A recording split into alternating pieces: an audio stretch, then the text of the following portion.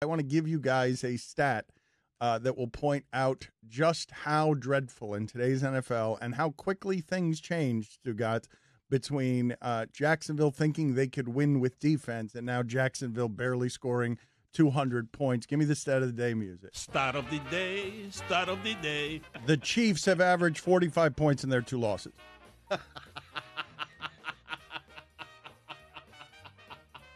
That's what the Jags like. That's how fast it happened. The Jags are like, we're going to win with defense. We're going to win with defense. Chiefs are 10-2, and they've 2 losses, 45 points is their average. What?